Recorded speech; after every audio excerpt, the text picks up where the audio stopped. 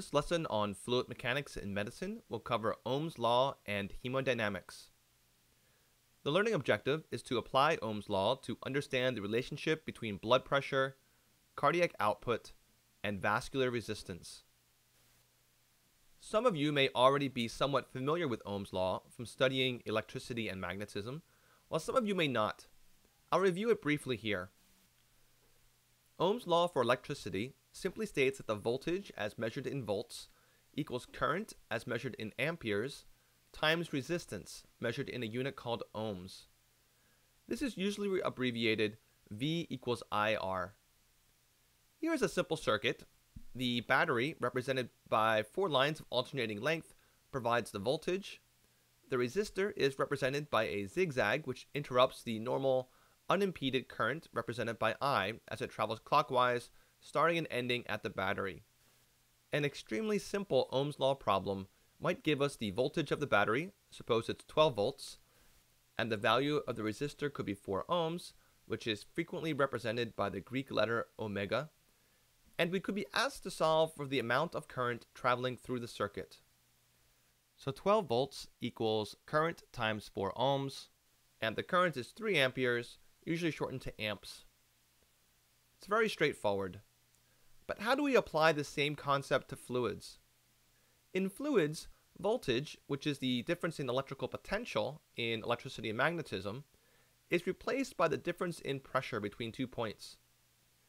Current, which is nothing more than the flow of charge, is replaced by fluid flow, and resistance is left as resistance.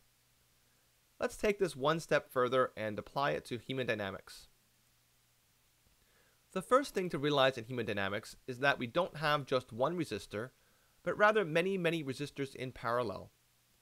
In a circuit, it would look like this, where current that reaches an intersection is distributed to the possible paths based on the relative magnitude of the various resistances.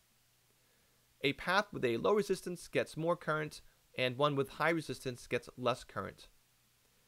Here is a simplified schematic of the body's equivalent of a circuit. The battery gets replaced by the heart. In reality, the heart is actually 4 separate pumps, one for each chamber, with the right and left sides separated by the resistance of the lungs, but this simplification will suffice for this demonstration. The pressure difference across the battery of the heart is the difference between the mean arterial pressure, which is the weighted average between systolic and diastolic pressure, and the central venous pressure. The fluid flow in the body is something called the cardiac output, which is the measure of how much blood the heart pumps each minute.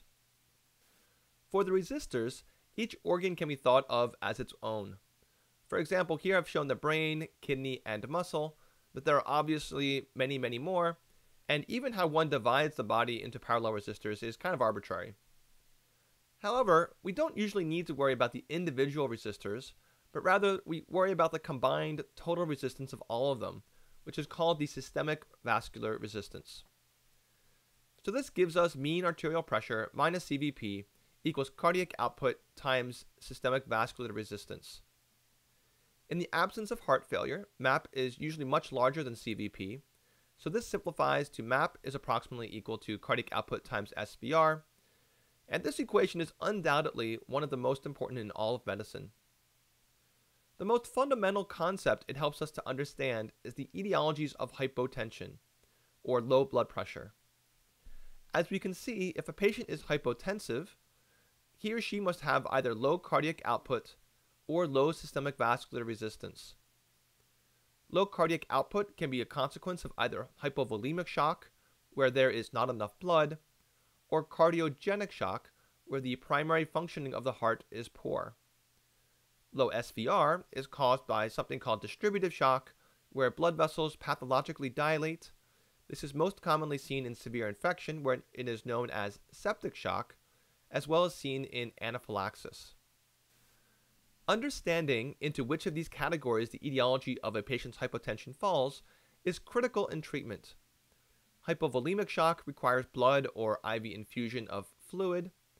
Cardiogenic shock requires medications to make the heart beat more strongly, or mechanical devices which take over some of the heart's pumping function.